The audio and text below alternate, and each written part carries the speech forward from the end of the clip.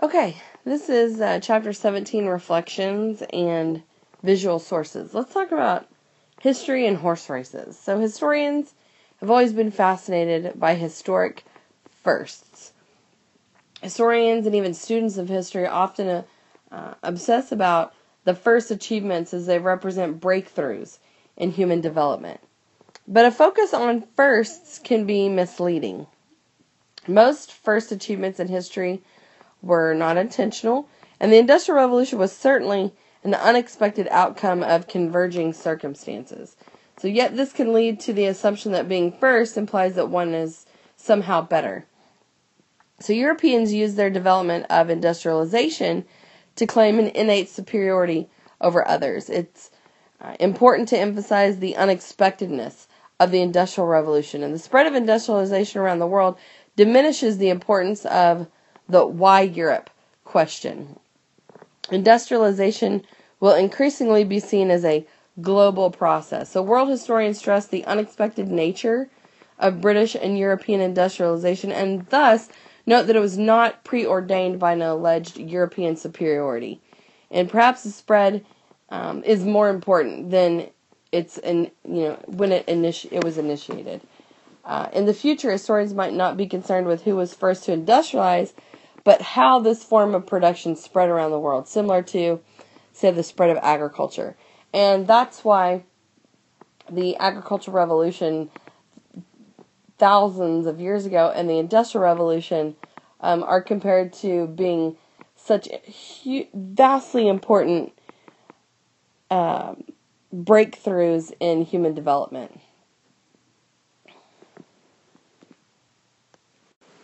Okay. Visual source number 1, the machinery department of the Crystal Palace.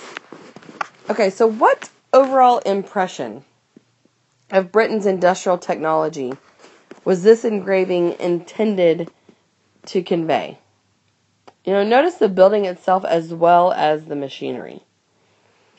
Well, the scale, the intricacy, and the complexity of the machinery and the sophistication of the manufacturing process on display indicate that British manufacturing technology was on the cutting edge of industry.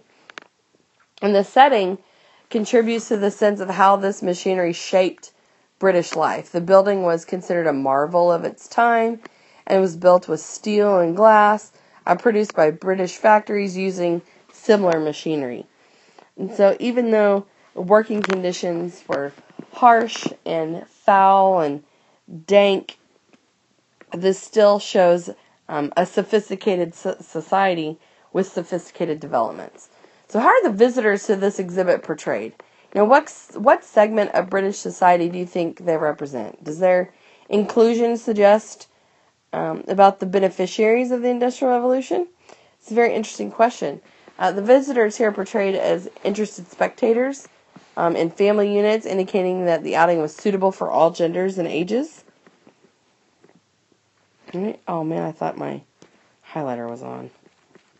Erase that. Okay, there we go. Right, and we see children over here.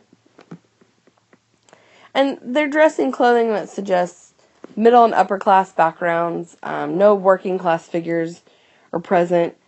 They all look to be dressed up for an outing, not for work. Maybe members of the privileged classes. And the middle class and the industrial bourgeoisie classes were the chief beneficiaries of the Industrial Revolution, gaining not only greater material wealth from the profits of industry, but also free time to attend such events. So they not only gained money, but also leisure time. All right, let's look at the railroad as a system of the industrial era. So what attitude toward the railroad in particular and the industrial age in general does this image suggest? I think this is a fantastic image here, and it represents the Industrial Revolution quite well. It's seen as a positive development that allowed for greater leisure and travel time. And the industrial age provided new opportunities for people and improved the quality of life for some. And that's what it's meant to convey here. But notice the view out the window. Why do the telegraph lines and St. Paul's Cathedral, a famous feature of the London landscape, how does that contribute to the artist's message? What's the point of putting that back there? Well, the telegraph lines remind the viewer of other advances ushered in by the Industrial Revolution that have helped to improve communication. And St. Paul, from an artistic standpoint, provides a familiar background. From the perspective of the new industrial society, it reminds the viewer of how the new developments have cut into the heart of the old cities, right? Also shown in the train crossing the Thames River. And how these new technologies coexist with the older accomplishments of pre-industrial England. So it's a happy marriage of both. And what marks this family's middle class? How would you compare this image with the painting of the middle class that's in your book? I believe it's on page 838. Do the two families derive from the same segments of the middle class? Do you think they mix or could mix socially? Well, the details that mark the family's middle class here include their travel on a train in what seems to be a luxury cabin car, their dress, the faller's ability to read, as represented by the newspaper, and the fact that they're probably returning from a vacation or some other leisure time activity. Now, looking at this image and the one from your book, both families display the trappings of the middle class through their clothing and the items within their possession, but it's unclear whether they derive from the same segments of middle class society. One family is returning from probably a vacation while the other is having tea or coffee in their home. But you could make the case that the family from the image in your book is of a higher social standing because of their dress. There's a servant, the quality of the porcelain table setting. That would be unlikely to mix with the family on the train. There's an argument to be said there for that as well. Okay, outside the factory, the dinner hour. I think this is an excellent image. How do you respond to this painting? Do you think it was an honest portrayal of factory life for women? Is there anything missing? Well, you might conclude that the factory setting and the clothing and demeanor of the women indicate an honest portrayal of factory life. That's possible. But you could also argue that the scene has an idyllic quality that may be misleading, with women happily socializing during one of their few moments of rest on a long day of work. The reality is not many even got a break. But they're in simple but clean attire on a brick-paved square that gives no indication of the real squalor and overcrowding common in many urban neighborhoods. And missing from the scene is the squalor of urban life. None of the women display injuries from their work. The scene depicts one of the few periods of rest of a day dominated by intense labor. And probably, if they even received a break, it's not happy socializing, fun time. It's, got to take a break, let me sit down and rest, catch my bearings, try to get back to homeostasis and get going again. So why do you think the painter Crow set the scene outside the factory as opposed to within the factory?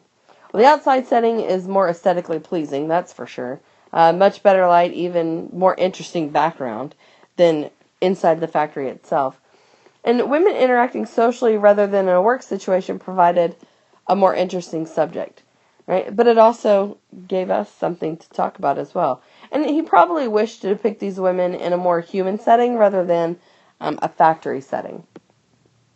But notice the details of the painting. The young women's relationships to one another, the hairnets on their head, their clothing, their activities.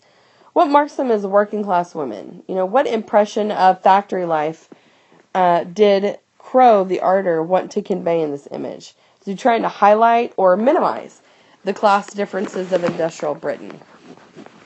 Well, the details that mark their working class status include their clothing, their presence in a public setting without men from their household, eating in public on the street, their hairnets, which indicate status as factory workers. And Crow does not portray any of the deprivations, the monotony, or the dangers of factory work. Instead, he focuses on a brief period of rest and socializing in what otherwise was a long and nasty, difficult workday. And because Crow neglects to include many of the worst problems in factory life, you could argue that he's seeking to minimize class differences in this image. You could also argue that by choosing these women as a subject for a painting, that would be viewed by middle and upper class observers, right? So he could be highlighting class differences. Just depends on the perspective. Okay. Inside the Factory, Lewis Hines showing child labor in 1912. And this is an actual photograph. So what impressions of factory life does Hines seek to show in this photograph? Intense labor, obviously, the crowded and dirty conditions, the use of child labor. How do women and children in this image compare to those from the previous source? This one. Well, here the women are shown at work rather than leisure time. They're inside rather than outside, so that the background also sets the mood for the image. Their clothing is less substantial and they're less likely to have shoes, right? Some of the kids didn't even have shoes. Oh, gosh. And the supervision by factory management is clear. So how would you imagine a conversation between Hines and Crow discussing these two images? So we have Crow's painting here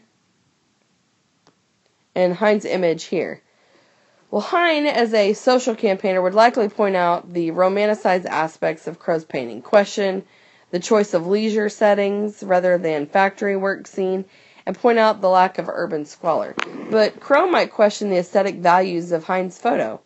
They probably agreed that the working class were worthy of being shown in images, and that such depictions provide an opportunity to raise awareness among the elites of the factory workers' lives. But notice the male figure here smoking the pipe. What do you think his role in the factory might be? He could be a floor manager or the factory owner. Those are probably the two most likely possibilities. And when you look at this photograph, is it a photograph necessarily more truthful image than a painting? Because this is a painting and this is a photograph. Is it more truthful? Consider the advantages and disadvantages of each source of information. So the camera does faithfully replicate the scene before its lens. However, it can be difficult to assert that a photograph is necessarily more truthful because a photographer can shape the image, for example, by choosing the lighting or the angle at which the photo is taken, and the photographer can also stage or alter a scene before taking the photo. But a painting depicts the scene through the eye of the artist and is therefore subjective. Right? Nonetheless, the artist is capable of creating a painting that faithfully depicts the scene, so it's possible that some paintings may be more truthful than photographs. Something to think about. And let's look at our last image. I think this Capital and Labor by John Leach, I think this is a wonderful image. How precisely would you define that theme? The leisure, wealth, luxury of the rich are made possible by the labor, suffering, and deprivation of workers. Now, how are the sharp class differences of industrial Britain represented in this visual source? Well, the class differences are represented in the juxtaposition of well-dressed upper-class figures being waited on by servants, surrounded by luxurious furnishings and pets, and placed at the top of the panel and depicted in color, while the working class, including poor, women, and children, those stooped with age and industry and engaged in hard mining labor in the background, the working poor, they're placed at the bottom of the panel, depicted in shades of brown and gray, while the overseer to the left is in color. I think that's interesting. How does this visual source connect the Industrial Revolution with Britain's colonial empire. We'll notice the figure in the upper right reclining in exotic splendor. Right? Perhaps in India. And the figure to the far upper right of the panel seems to be a native colonial elite figure represented by a servant and dress, the exotic furnishings, even a pet parrot. But to what extent does the image correspond with Karl Marx and Frederick Engels' description of industrial society that we saw in document 4? How does it compare with the poster that's in your book? I think it's 840 something. 842, 843, something like that. Well, the visual source possesses many features that correlate well with what's seen here and document 4 from your book. Including the sharp contrast between privileged bourgeoisie and the exploited proletariat. The integration of the entire world into the bourgeoisie system is represented by the figure in the top right of the panel. And there's a sense of humans as mere labor commodities to be used up in industrial toil. However, not all of the Marx selection is represented. There's no sign of the class struggle or revolution envisioned by Marx and Engels, nor is there a sense of the great strides in productivity brought on by industrialization. But the poster in your book reflects many of the Marx and Engels assertions, especially that the workers produce the wealth in society and that the capitalists, through their control of the government and army, exploit the workers. And it also reflects Marx and Engels' assertion that religion is used by capitalists to fool the workers. Again, the class struggle is not represented in that picture, although it does show the circumstances that Marx and Engels felt would inevitably lead to a class struggle. So how might you understand the figure of the woman and the small angel behind a door at the left? Right here. How do you interpret that in this image? Well, these figures might represent hope on the other side of the door from the struggling workers. The angel could mean many things and perhaps even indicate that immigration may provide an outlet for these workers. And that concludes our reflections and visual sources for revolutions of industrialization.